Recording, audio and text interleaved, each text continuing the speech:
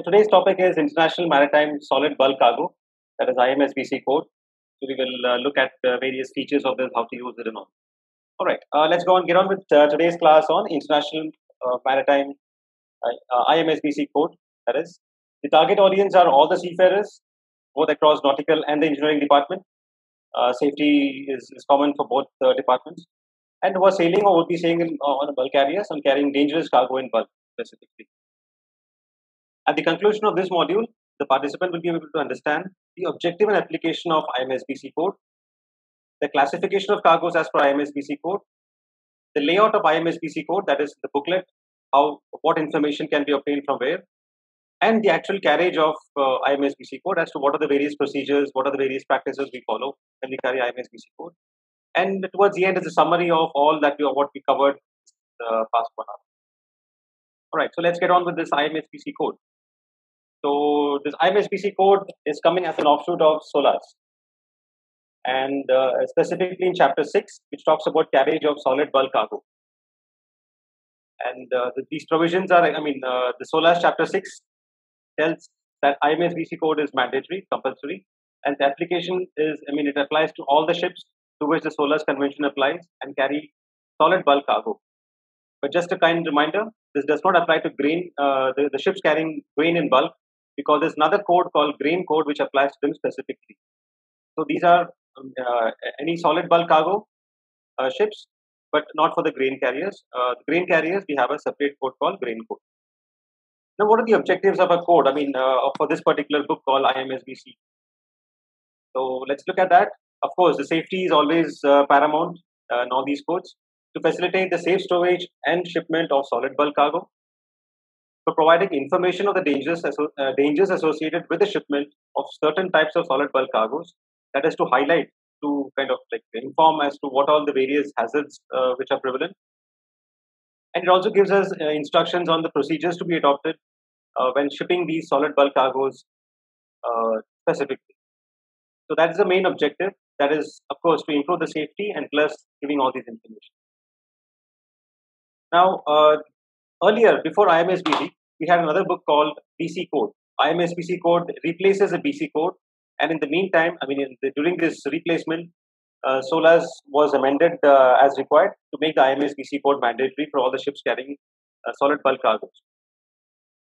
IMSBC Code was adopted in 2008. It came into force in 2011, that is January 1st, 2011. And every 2 years, it has got a revision. We will look at the revision part of it a little later. But this particular edition, the latest edition, what we have, what you see on the screen, is the latest edition of the IMSBC Code. And it incorporates the latest amendment, what is there in force. And it's implemented voluntary basis from January 1st, 2020. And it becomes compulsory on January 1st, 2021. If you remember, in the IMDG Code also, we had something similar like this, on a voluntary basis for 1 year and then compulsory the next year, something similar to this also. Now, let's look at the update cycle of IMSBC Code. Very similar to IMDG Code, the IMSBC Code also will be reviewed every 2 years. That is, all the information is obtained from all the shippers and all the parties who are concerning the safe carriage of cargo. Any accidents which happen also will be reviewed, and then they will make the necessary changes. The changes are done once in 2 years, and the new this 2 years is so that the products, if you have any latest amendments, if you have any changes to be done, that can be incorporated into the books easily. And it also makes due to this 2 years update cycle, it also helps in putting the latest references of SOLAS. In case SOLAS is also amended, the latest amendments of SOLAS also is incorporated into this IMSBC Code. And the IMSBC Code has got some schedules. We'll look into that when we go into this IMSBC Code, the details of it. The schedule talks about all the various cargoes, the dangers associated with it, the hazards associated with it. So they are also updated on a 2-yearly basis. So we have this IMSBC Code in 2012, which is followed by 2014 IMSBC Code, 2016, 2018, and the latest one is 2020. So every 2 years it is amended, and the latest, the one which you see on the right hand side is the latest one. All right. Now we come into the classification of IMSBC cargo. So far, what we have seen is just the basics of it, what is objectives, why we do it, and all. Now we come into the depths of IMSBC code. IMSBC code categorizes a cargo into three groups, based on the hazards. If you remember, even the IMDG code also did the same classification based on the hazards. So here also we have the same classification based on their hazards. Here we have the classification is done as Group A, that is letter A, Group B, and Group C. So we look into details of this Group A, B, and C. Group A talks about, is about those cargoes which may liquefy if shipped at a moisture content exceeding the transportable moisture limit. We will look into this a little bit later as we talk more in detail about this moisture content and transportable moisture limit. But the Group A cargo is basically the cargoes which may liquefy. That is the cargoes because of vibration, because of settling, the cargo settles down and all the moisture comes up, rises up on the top, and the cargo starts liquefying. Group B talks about the cargoes which possess chemical hazards. Chemical hazards, in the sense they release some toxic gases, they release some dangerous gases, flammable gases, and which again leads to like fire or some contingencies on board. So all those cargoes are grouped together and are called Group B. We also have one more group called Group C, which is all the other cargoes, all the other dangerous cargoes, solid bulk cargoes, which are neither Group A nor Group B. So it is classified in Group A, Group B, and Group C. Group A cargoes may liquefy, again, given a particular condition if shipped at moisture content exceeding the 3 ml. Group B cargoes are those cargoes which possess chemical hazards, and that could give rise to dangers on board. And Group C cargoes, which is neither Group A nor Group B. So we will look into more details as to what are these various kinds of cargoes what we are talking about. The first thing is Group A cargo. Like we said earlier, the Group A cargoes are cargoes which may liquefy if shipped at a moisture content. So there are some key terms what we use over here. Now, not all the Group A cargoes will liquefy at all times. The liquefaction will only happen if it is shipped at a moisture content. Now, every cargo will have its own inherent moisture content. That is the amount of moisture what the cargo has in itself. Now, if there is something also called as transportable moisture limit, and also called as the flow limit. That means the cargo starts. It's already liquefied. So if we carry a cargo which is more than the transportable moisture limit, the moisture content is more than the transportable moisture limit, then we have a risk of liquefaction, and these are these cargoes. These main examples of these cargoes we can term it as mineral concentrates. This contains all the refined ores, nickel ore, coal, etc. Now let's look at this liquefaction, how it really happens. Now these the orange color ones are the ore particles, and these are the blue ones are the small moisture which is trapped inside the ore. Because of compaction, because of when the ship is running, or because of the ship is like rolling and pitching continuously, we have this thumping effect which causes this compaction. Compaction settles the cargo, settles down. The whole cargo tends to get settled. And if you see the difference over here, what happens is after compaction, we have water molecules all around this ore particle. That means over here, the ore particles were all sticking to one another. That was adding to the friction, and that is why there was no shifting of cargo. Now here, what happens is because of the compaction, because of this water which is forming up, which is tending to get loosened out from all these places, they form a thin film of around these ore particles, and that is where the ore particles can slip over one another, and that is why it increases it decreases the friction, and that's why we have something called as a flow state. That means the cargo will start flowing. It's a simple example. This particular example done on an experiment basis. They have filled up a container with some ore, and if you look at the ore, it's quite dry. Looking at it, you will not even come to know that there is so much of water inside. And this is the initial parcel, the initial section, and then after 5 seconds, it is continuously kept on like a can test kind of a thing. It's kept on. The compaction is going on, and slowly, if you see, the cargo level starts evening out, and we also see the water is coming up slowly on the top. The top becomes slushy. All the water which was trapped in between these ore particles slowly starts rising up. And if you see, after 1 hour of this compaction, all the water molecule has come on top. All the water, that is whatever there was water in the cargo, in the ore, has all come on top, and then now we have something called liquefaction. Liquefaction is a huge, major hazard on board because the cargo starts shifting from one side to the other side. It leads to damage to bulkhead. It leads to loss of stability and a lot of other associated risks. So that's a big hazard. The second hazard what we have is what is called as a chemical hazard. Now we're loading some solid bulk cargoes on board, and if you don't take care of it, I mean, if the hazards are not taken care of, then we have a huge problem in hand. And if a case like this happens, like a huge explosion or because of inherent properties of the cargo, then we have a huge danger situation on a ship. There are some cargoes which are hazardous only in bulk. Now, if you remember, the IMDG cargo talks about the dangers presented in the package form. But now here we're talking about another section of cargo which are hazardous only in bulk. The IMDG code refer to all the cargoes which are dangerous in package format. Now we are talking about dangerous goods only in bulk. That means if you carry a small portion of those cargoes, they're quite harmless. Whereas if they are transported in bulk, in large quantities on board cargo ships, the ship's hulls, they present a significant risk and require special precautions from our side. So the dangers what are presented by these Group B cargoes are combustible solids, that is the solids which spontaneously combust, and they can also release sufficient amount of heat. The heat causes more combustion. The solids that evolve flammable gas when wet in the sense if the seawater comes in contact because of the hatch cover not being very weather tight and all that stuff, those conditions, it may evolve flammable gases, and the flammable gases will lead to fire.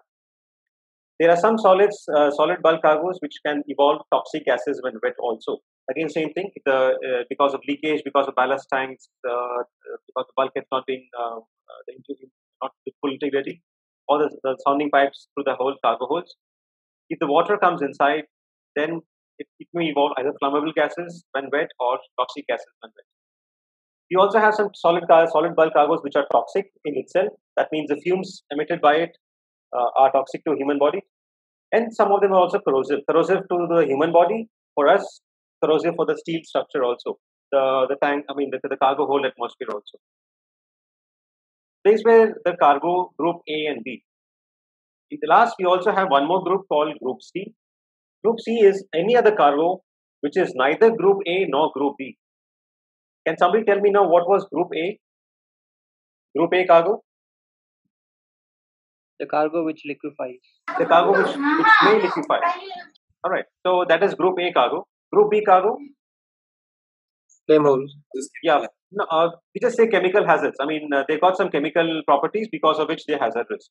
So Group C cargo has got neither Group A nor Group B. That means they are neither liquefiable nor they don't process. I mean, they don't have any chemical hazards also. But there can still be some dangers associated with it.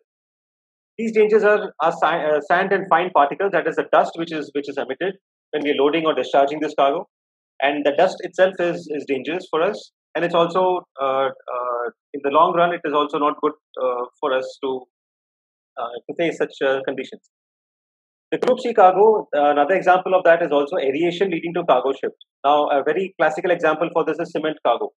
Cement cargoes are very, very fine powder, and when we are loading, a lot of air is also tapped into it, and because of which the cement starts flowing from one side to the other side. Now, cement does not have any water at all, but still they are liquefiable because of aeration. And the last, again, the most biggest problem on board the ships is the high density ore.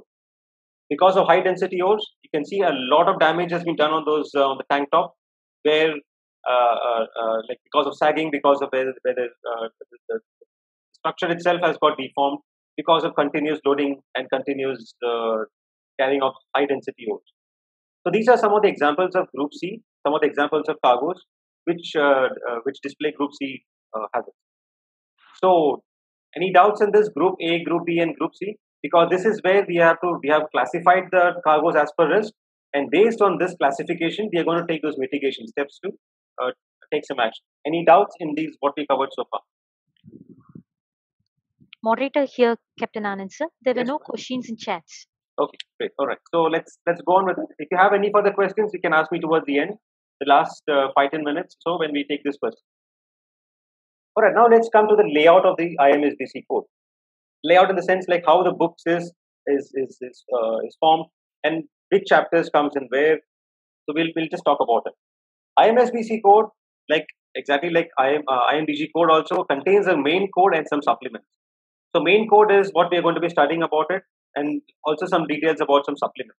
And all of this is comprising in that single booklet, a single book, which is an IMSBC code. So let's look at in the first thing. Let's look at what does IMSBC code cover. It has got a long list of chapters, section 1 to section 13.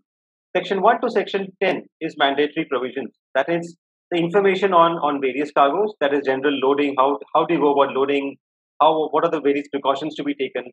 So these are all a lot of material for learning, a lot of materials for understanding.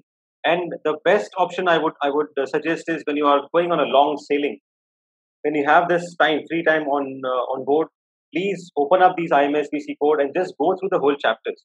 Now, like we said earlier, IMSBC code is amended every 2 years. But during the amendments, we don't normally change the whole section of the book. The section remains the same. That means information contained in these sections more or less remain the same. Or what is there in section 1 is general provision always remains a general provision even after 2-3 years of IMSBC code. So please go through this. At least you'll come to know what information is where. And in case of emergency, in case of any contingency on board, you know exactly where to refer to. That time, if you look at the IMSBC code and try to figure out some information given over there, it is impossible. We don't have time and we don't have that much of effort also to literally go into all these things. So section 1 and section 1 to section 10 is mandatory provisions for carriage of solid bulk cargo. It talks about loading, carriage, unloading precautions, safety of personnel and the ship, and also details of cargoes that may liquefy. Now, this is where it is important. So tomorrow, let us say you become a senior officer and then you're told to carry such and such cargo. At least we know that, yes, somewhere a long time back I have read that in IMSBC code, these cargoes may liquefy. So we will take more precautions. So we will refer to the code and get more information. Followed by section 11 and section 13. Section 11 to section 13, which is recommendatory. Section 11 to section 13 is kind of recommendatory because it talks about security, talks about storage factor conversion tables. And if you have some other better information elsewhere, we can of course refer to those information. It also has got a list of references. References is like related to information and recommendations, which is good to follow. Not mandatory, but okay, it improves the safety on board. It also has got appendixes. Appendix 1 is the most important appendix. It talks about individual schedules of solid bulk cargo. Schedules means the properties. That means what we are going to do and look into this a little later is the schedules as to what all properties are given in this IMSBC code and how we can use them. Appendix 2 to Appendix 4 contains a lot of other information like properties of solid bulk cargo. There is just general, what are the various properties, why are they dangerous. It also contains index and also contains the bulk cargo shipping names in 3 languages. Again, this appendix that we will see a little later in detail as to what it is. Now, as we talked about in the previous section over here, the Annex 1. Annex 1 is the most important thing. It talks about individual schedules of solid bulk cargo. So let's look into detail as to what is this information, what is present over here. What kind of information is coming up over here. This is the sample page of Annex 1, individual schedule of solid bulk cargoes. And let us see what all information is all hidden over here inside. The first one is description. If you can read over here, description and the characteristics. The description talks about general properties of that particular cargo. I mean, what you can, it's like in 3 or 5 lines, they're explaining us what kind of cargo is it. Is it in pellet form? Is it in powder form? Is it in what color? And all that stuff. And just giving the just general, very, very brief details of this information. It's followed by characteristics. Characteristic is something which is in detail, which we need to look at. So here is a magnified version of the same description and characteristics. And this is for a nickel ore. Nickel ore is the most dangerous cargo. Let's look at the properties and figure out what all cargoes, what all dangers it represents. Okay, so now nickel ore. Nickel ore, it varies in colors. That means it can be various shades of brown or blackish or grayish and all. There's several types of the ore available, particle sizes and moisture content. That means it is giving in the beginning itself, it is telling you have a lot of options of carrying this nickel ore, a lot of colors, a lot of varieties of it. So some may contain clay-like ores, and for concentrates, we have to look at nickel concentrate. So in just brief, it tells us about the details of this particular cargo. Next, when we come down to the characteristics, here it gives us a lot of information. The size. Size means the pallet size. It could be size given in mm, it could be given in centimeter. It just tells us approximately what size of cargo you can expect. Now, angle of repose. Angle of repose is the angle formed by the bulk cargo against the horizontal. That means it forms a small heap, any cargo, and that heap angle, if you take from the horizontal to the one of the edges of that heap, that is what is called angle of repose. The angle of repose again given over here. The bulk density. The next comes the bulk density. The bulk density is given in a large range, 1400 to 1800 kg per cubic. That means the iron ore, the nickel ore, what we're talking about over here, can come in a wide range of densities. The inverse of density is stowage factor. That means kg per cubics and then meter cube per ton. So whatever we have over here, that's inverse and stowage factor. That tells us approximately how much, like 1 ton, what will be the volume of 1 ton. Next, we come to the hazard classification. Like what are the dangers associated with it? So it talks about class. Why it is talking about class is because there are some cargoes which we talked about, Group B cargo. Group B cargoes are dangerous cargoes carried in bulk. So Group B cargo will have some reference to IMDG code, and that is what is a class what comes up over here.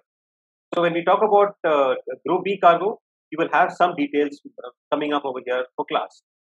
Subsidiary hazard, just like IMDG code, if this cargo has got any other hazards, any other like associated hazards, that also shows up in this the subsidiary hazards.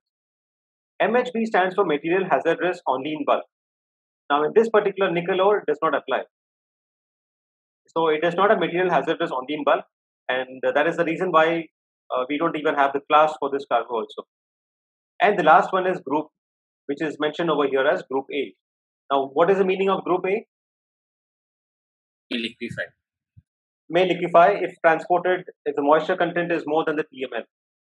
So this is a major hazard for nickel ore, and so that's why this, the whole thing comes about over here as to the day. This is the various characteristics. Now for every single cargo, every single bulk cargo, unique bulk cargo, we have these details posted in the IMSBC code in the Annex 1 of that is an individual schedule of solid bulk cargo.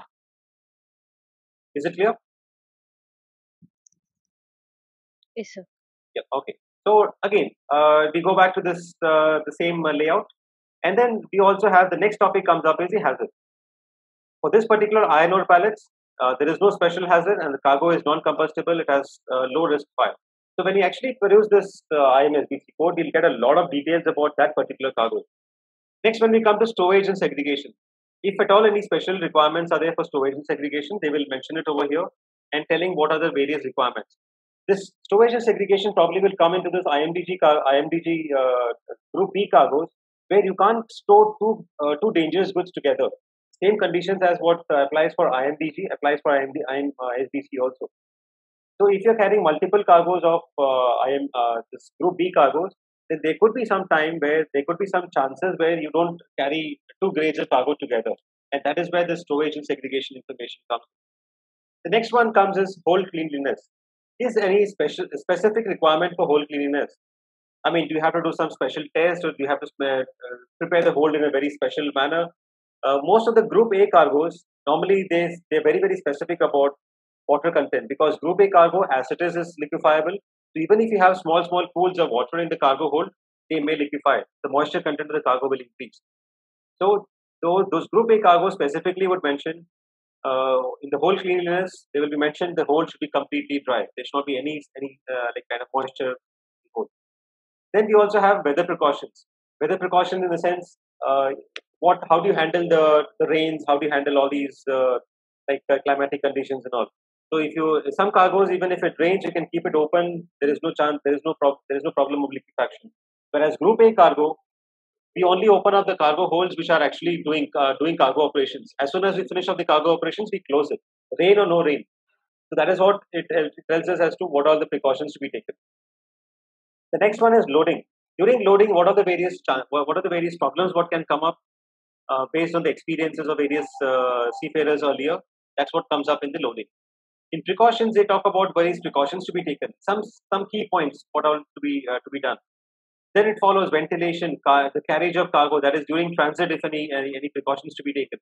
During discharging operations, if anything to be done. And towards the end, after we discharge the cargo, if any cleanup operation, whatever cleanup operations are, if at all any is there, that is also discussed about. In the end, this is all about the whole preparation about basically about cargo operations and about the information.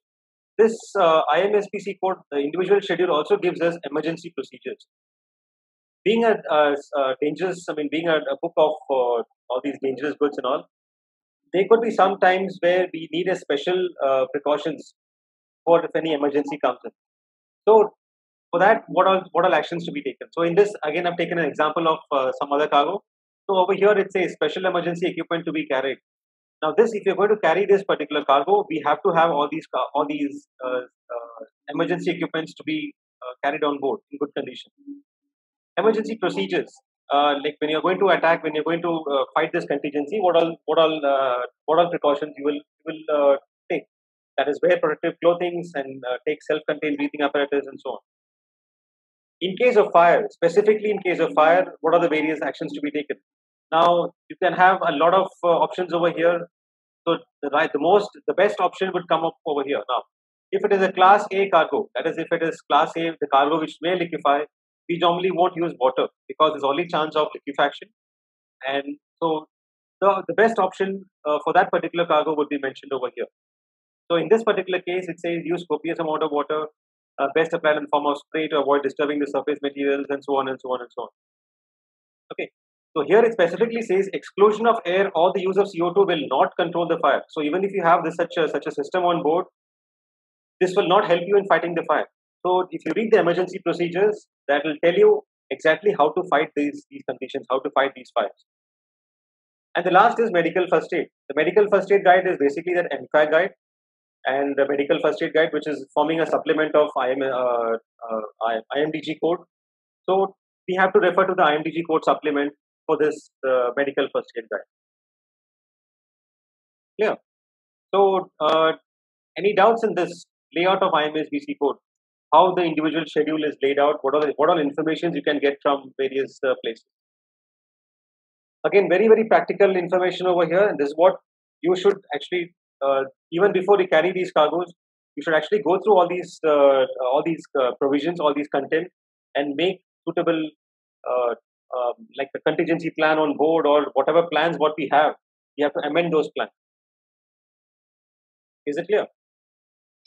Yes, sir. Okay. So if I can ask you one question, let us say you are going to load a particular cargo. Let us say this particular cargo, this particular specific cargo for which emergency procedures we are seeing. Do you think we have to make some changes in the fire plan, in the fire contingency? Because normally what happens is, in case we have a fire on board, we say, okay, close the hole, completely seal it off so that there's no chance of oxygen going inside and all. But if you see a small line over here, it says exclusion of air or the use of CO2 will not control the fire.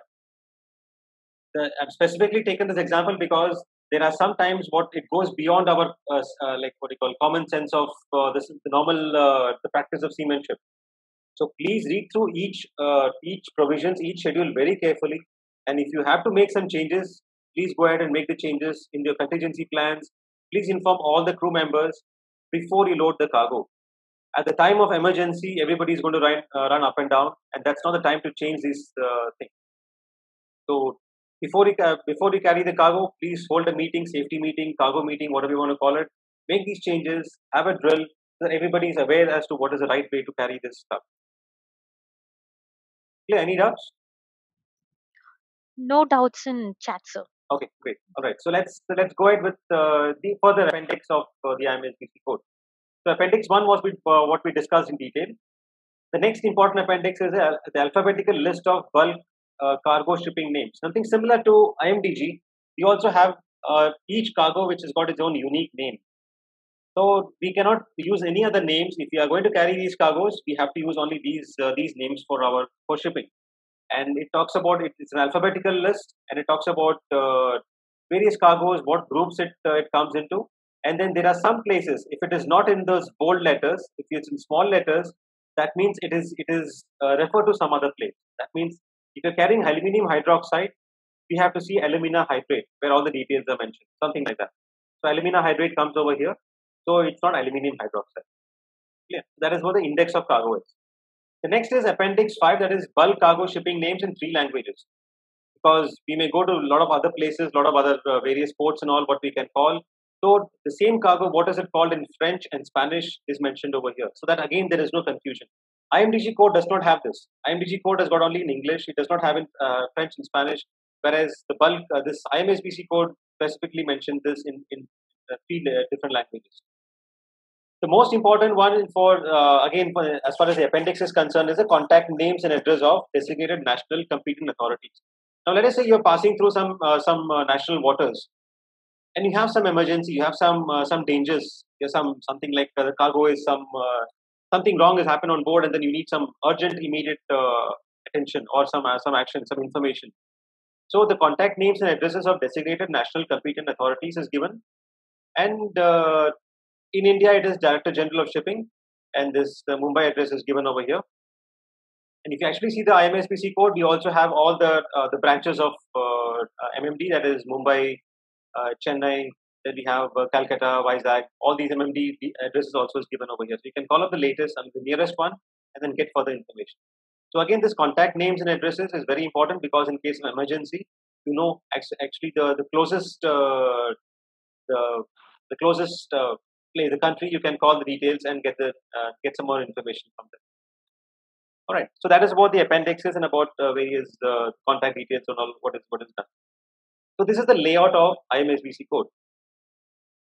Now we come to the actual usage, the carriage of solid bulk cargo. That means now we have coming to a condition where we are going to carry some cargo. Now, what are the various steps? What goes through in the background in the beyond the ship also, and that's what we're going to look at. So prior accepting any cargo for shipment, the shipper, that is the person who is going to give us this cargo, has to give some information. Now, those informations are given in the form for cargo information for solid bulk cargoes.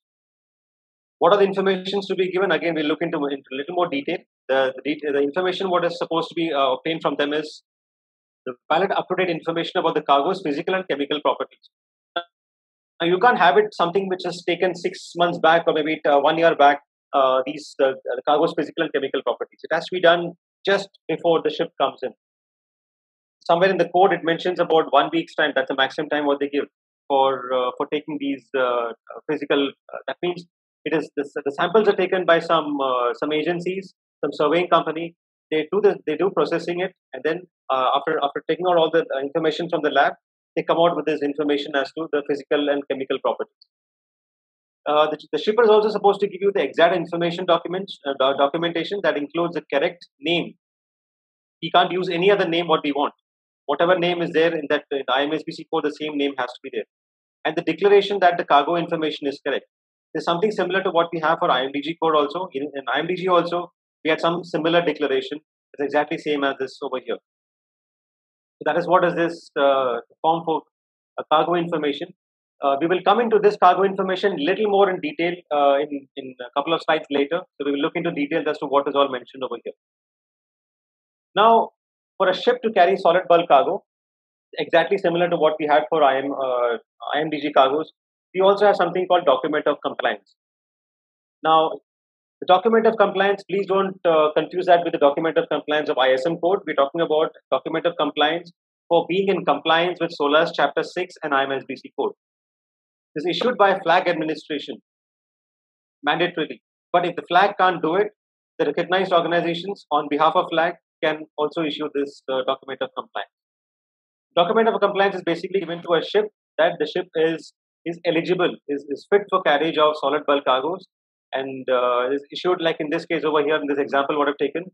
It is in accordance with provisions of IMSBC code as covered by the IMO resolutions, and it's if you read over here carefully, under the authority of the government of so and so. This is a flag state by the class, that is the RO. That's how it goes. Okay, so what all the information what is contained in this document of compliance is construction and equipment. That is, the ship is constructed and equipped. Equipped in the sense if the IMSBC code requires some special requirements for it, that also is mentioned over here. Some special way of firefighting requirements, some LSA FFA requirements, that's all mentioned over there. And it also says that the ship is suitable for carriage of certain solid bulk cargoes. Not all the solid bulk cargoes, only specific names which are listed in this document of compliance.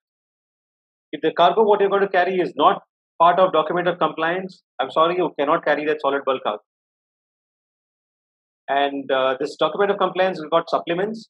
So supplement 1 gives us the list of cargoes. Only this list of cargoes can be stored, can be carried on board, and only those cargo holds which are approved. And the footnotes talks about various the list of equipments and all. What are any restrictions to be done, and all that stuff. It is talked about. So this is about document of compliance. I'll just stop my screen share now and open up another page, which is about this document of compliance. You all can see this page now? Yes, sir. Yeah, okay, all right. So this is a sample of a document of compliance of a bulk carrier which is fit for carriage of solid bulk cargoes. I've taken it from some other ship. I've hidden out the names and all. Okay, this is to certify that this whole thing is coming up as per the class requirements.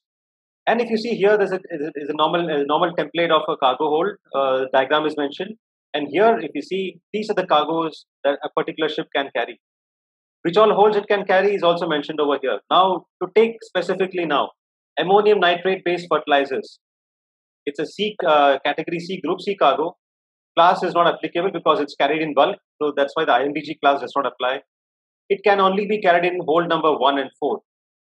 Now, hold number 1 and 4, if you carry, then these are number 2 and number 1 and 2 are the footnotes we have to comply with.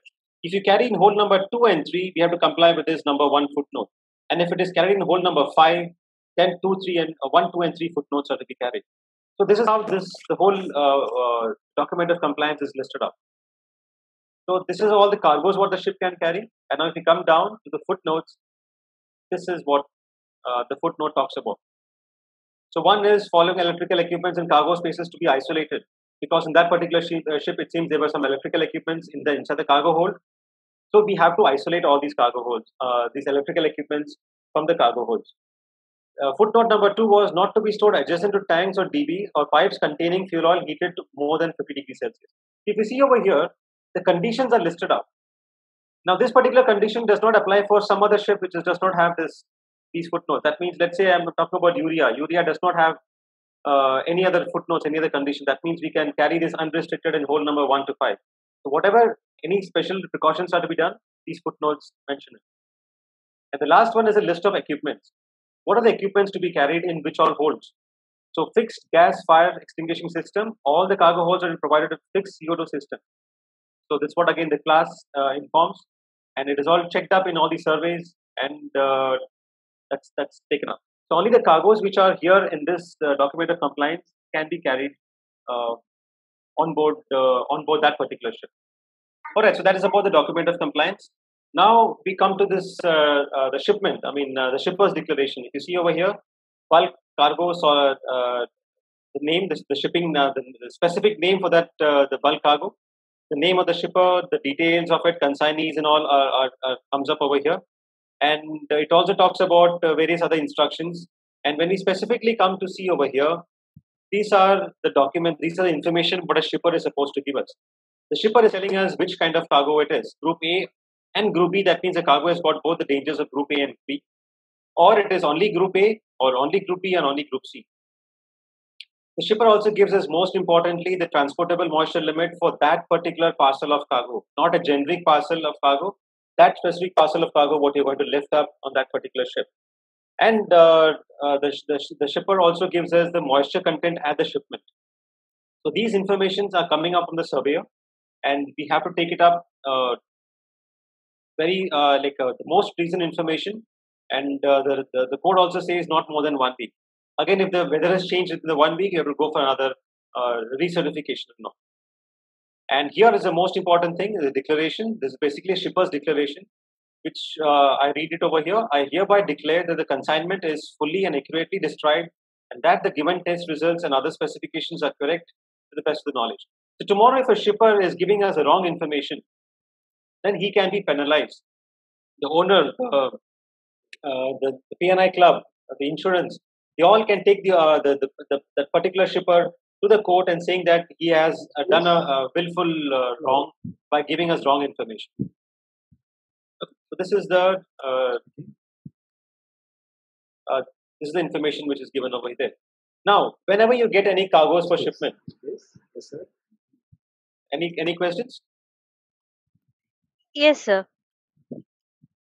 Hello. Yeah, Sir? go ahead. Yeah. A moderator here. One of the question raised by the participant, Mr. Kalayarasan. Okay. As like IMDG UN number, does the cargoes under IMSBC have any reference number? No, IMSBC does not have any reference number as what we had for IMDG cargo. But IMSBC also, I mean, it talks about a particular, this name, iron ore pellets. This is a unique name for this. So I can't call it iron ore in pellet form or any other way. If it is the same cargo, then we only use this detail. Thank so you, no sir. numbers as such, only the names are given over there. Okay. Thank you, sir. One more question raised by participant Mr. Mahendra Tiwari.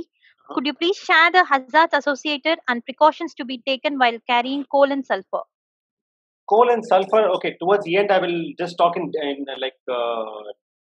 general, because I don't think I've got time for cargo specific precautions to be taken. But when you go on board a ship, you will get this IMSBC code. You can also have it in a library or wherever you are studying. So from there, you can get in more details about cargo specific ones. Now, you have to take up these cargo specific ones. We will run short of time. So we will talk in general as to what are the precautions to be taken. Thank you, sir. Yeah, okay. All right. Next, when we're talking about carriage of shipment, that is carriage of cargoes, there are some things, what sequence of events to be done. So first of all, what we do is the shipper will give us this information. So the shipper, that is what we taught in the previous section, the shipper's declaration. So once we know the shipper's declaration, the shipper's declaration will have the name of the cargo. So please go to the IMSBC code, go to that particular cargo name, and get all the details from that particular code. Now, this appendix 1, as we discussed earlier, it talks about all the cargo properties, requirements, and please always refer to this particular code. Again, come back to this code and come back to this reference page. Don't blindly trust whatever the shipper has mentioned over there. Now, there could be some times where the cargo shipper has given a name of the cargo which is not an IMSBC code. Now, that puts us in a huge trouble, because that is something cargo which is not been tried and tested. If the cargo was there in IMSBC code, we can blindly go ahead, take all the precautions, and load it, go ahead with loading it. So when the cargo is not an IMSBC code, we have to take some special precautions. And now this precaution starts up from the shipper's angle, shipper's side, from that side. So before loading, the shipper has to give the details of the characteristics and the properties of the cargo to the competent authority of the port of loading. Let us, for example, take a case where the ship has come to, let's say, Chennai or Mumbai for loading. And I am the shipper, the cargo is not an IMSBC code. So first I have to approach the competent authority of the port of loading, that is Mumbai or Chennai, and give them the details of the characteristics and properties of that particular cargo. Now, why we have to give specifically for that is because the information is not available ready hand in IMSBC code. Now, based on the information what the shipper gives to the competent authority on the port of loading, they will access the accessibility of the cargo for shipment. If they feel that the cargo cannot be shipped, it's too dangerous, that's it. We won't carry that particular cargo. And based on the assessment of the competent authority on the load port, those authorities will classify the cargo as either Group A or Group B. And the competent authority on the load port will set the preliminary conditions to be satisfied. That means now, instead of the shipper telling us what to do, or the IMSBC code telling us what to do, the competent authority of the load port will tell us. It is coming right from the government. That is why it becomes more safer. It becomes much more reliable. Now, if the cargo is Group C, then because we are going to take little lesser precautions, that is why more paperwork has to be done. So it has to be authorized by competent authority of the load port and the competent authority of the unloading port, that is a discharge port. That is, we both have to be concurrent, and information has to be passed on to the flag state of the ship that they are planning to carry a cargo which is not in the IMSBC code, and they are going to classify as Group C. because Group C has got lesser requirements for safety regarding precautions and all, and that is why IMO wants to be 100% sure that we are not diluting the safety of the seafarers on board, the safety of the ship, and the carriage conditions and all. And once that is done, in both the cases, the competent authority of the load port has to give a master a certificate, that is a declaration stating that the characteristics of the cargo and the required conditions of carriage and handling. And same information is also passed on to IMO. So if a cargo name is not in the IMSBC code, it is not so easy anymore. In the older BC code, we could carry these cargoes blindly because the cargo does not form a part of BC code. Now IMSBC code has bitten its teeth. That means if the name of the cargo is not there in the IMSBC code, you cannot blindly carry the cargo. We have to do a due diligence, we have to do a proper risk assessment and to divide the cargo by A and B. And this, the shipper or the owner is not doing it. It has been done by the competent authority. In India, the competent authority is DG Shipping. So a DG Shipping authority is going to do this assessment, and they will decide whether it is A or B or C. If it is A and B, then it's all the precautions, all the preliminary conditions to be satisfied are taken care of. If it is Group C, then it's a tri-party agreement between the competent authority, the load port, discharge port, that is UP, unloading port, and the flag state. Sorry. And in the end, the competent authority of the load port also will give the information to IMO. The reason for that is because every 2 years IMSBC code is amended. So what all hard work these competent authority in the load port have done, they can implement it. If they see that the cargo is fast moving, that is every port, every 2 years this cargo, in the last 2 years this cargo has been transported a lot, then they will probably put that name in the IMSBC code directly. That's the reason for sending it to IM. Clear? And now we come to the carriage of this. So that we've taken care of all these documentary things. Now we come for whole preparation. This whole preparation is in general all these like general topics what we discuss about bilge wells, strainers, all to be clean, the bilge lining, sounding pipes, try out the bilge systems, check out all the fittings inside, all this whole frames, no damages. If the cargo is dusty, then to protect all these the deck machineries from dust. The ventilators are in good condition because after we start sailing out, we may have to ventilate. And all the safety equipments on deck also and the cargo hold also are taken care of. So this is a normal, like in generic preparations what we do. The next step what we do is the chief officer has to prepare a planning prior loading. That means he will be sitting on the loadicator and then he will ensuring that the cargo is properly distributed, advocate stability is taken care of. And when we do that, the worst possible condition, if the weather is very, very bad, we calculate, for the worst possible conditions of stability is complied with. And all documentation as per ISM, and also if there is any company procedures are also complied with. That is step 3 for prior loading. Step 4 is making a loading plan. So when we make a loading plan, we do it stage by stage. We do it every single step. All these steps are taken care of, and all possible details are given so that the duty officer who is going to be making this, doing this loading operations, can do it more safely. And same SFBM curves and all are taken for every stage. And the blue code, that is the bulk loading unloading code, which also forms a part of the supplement of the IMSBC code, gives us a beautiful plan as to how to go about doing this loading plan and also discharging plan. So please, you can make use of it. If your company has got your own paperwork documentation, by all means you can follow. Understood? So this is the carriage of the plan. Any questions so far before we go to the summary? No questions in chat, sir. Okay, great. So this is the summary. This is a step-by-step part of how to carry this cargo safely. I've taken this from a publication called Carrying Solid Bulk Cargo Safely.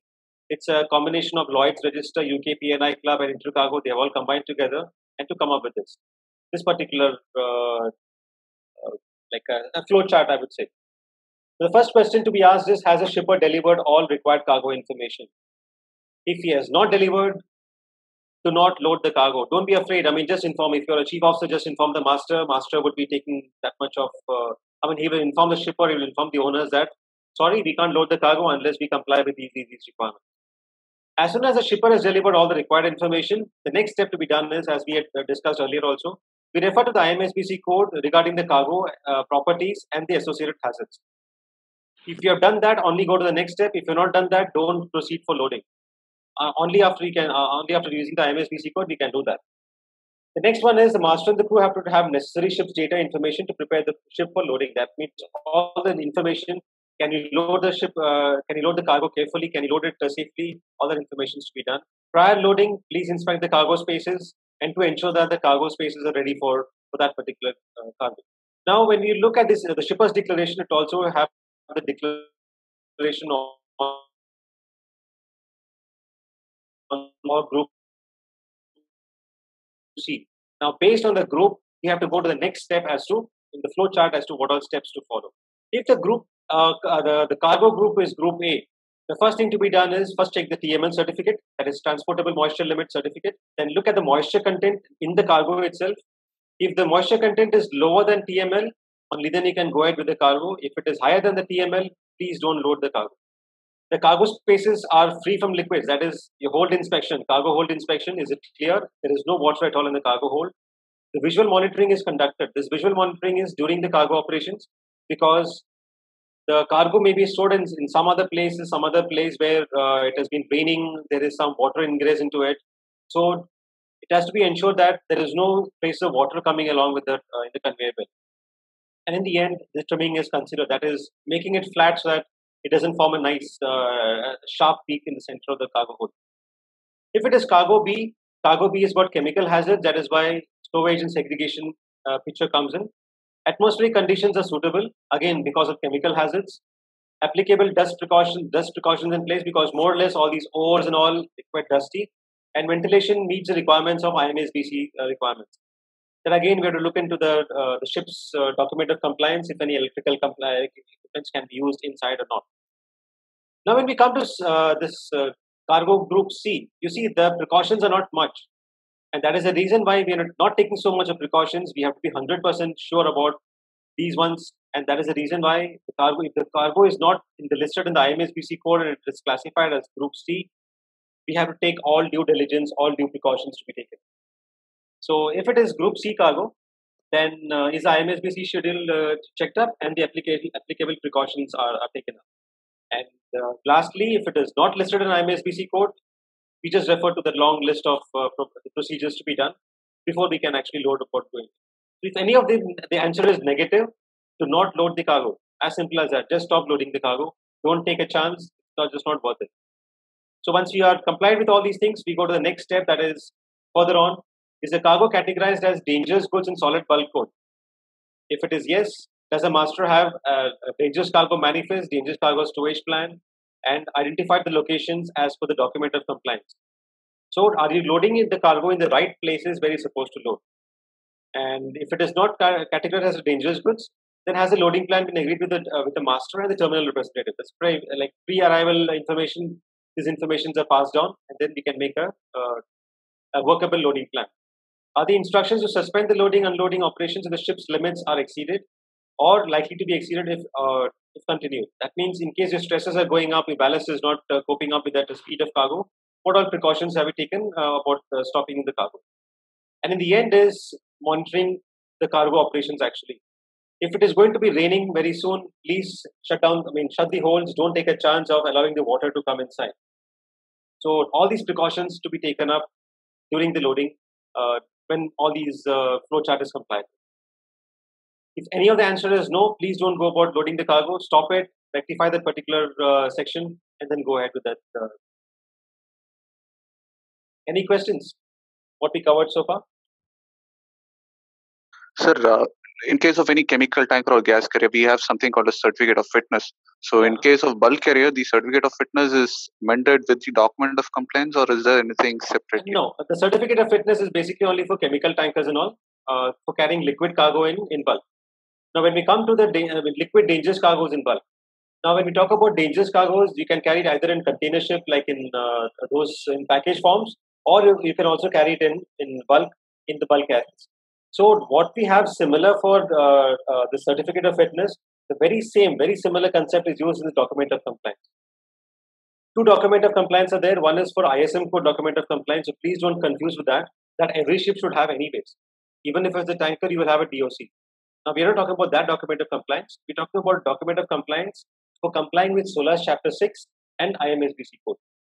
And if it's an IMDG, then it's IMDG Code. So that it's something very similar to the Certificate of Fitness. If you're in a chemical tanker, only those cargoes which are listed in the Certificate of Fitness can be carried on board that ship. So very similar. Here also we have the document of compliance, and where what are the cargoes, the list of cargoes mentioned, only those cargoes can be carried in this ship. So we do document of authorization for bulk carriers for grains, for carrying grains. No, that is document of authorization. That is different. So we are talking about grain cargo over here. Like I said, the IMSBC code does not apply for the grain ships. That's why we mentioned right in the beginning itself. So you have something similar, yes, but DOA, the document of authorization, is just a document to say that yes, the ship can safely carry grain. Okay, so that means all this the healing moments and all are being calculated for. Those conditions are all met during the construction stage itself. So okay, very similar, but they're not exactly as what is document of compliance. Nothing else? Okay, use some references. Please, when you get some free time, please go ahead look into all these references. The most important is IMSBC code. When you have free time on board, please refer to it. That may sometimes save your life also. And also various PNI Club loss prevention articles were referred to. And yeah, so wish you a safe voyage. These are dangerous ships. And wish you a safe voyage, continued voyage, I would say.